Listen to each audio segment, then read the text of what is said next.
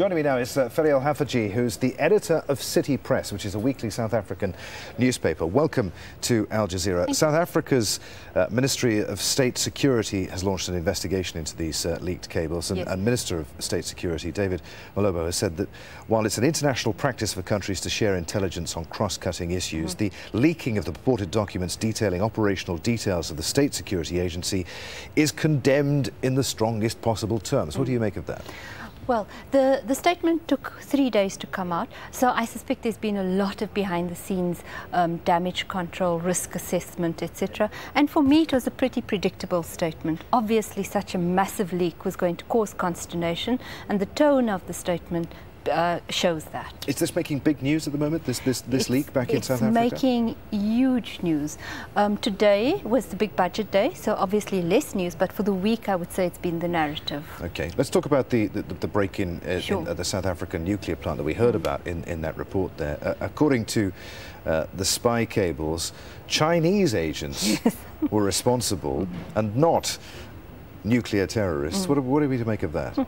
So when the break-in happened, it was huge news. It went around the world.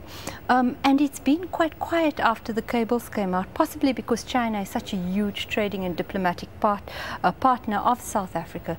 Turns out now that it was Chinese break-in to try and get intelligence on the pebble bed modular reactor, technology which has been shelved now, but at the time was quite in vogue.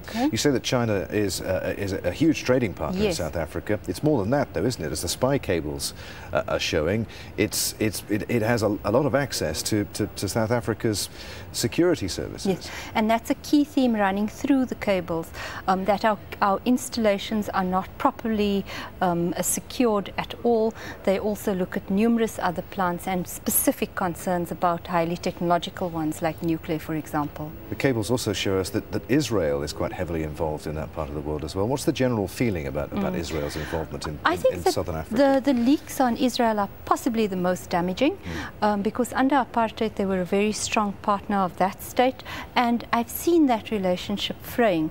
I'm sure that that these sets of leaks cables are going to make that relationship that much more difficult now. Ferial, good to talk to you. Many thanks indeed for being with us. Ferial Hafajee there from the City Press, a weekly South African newspaper.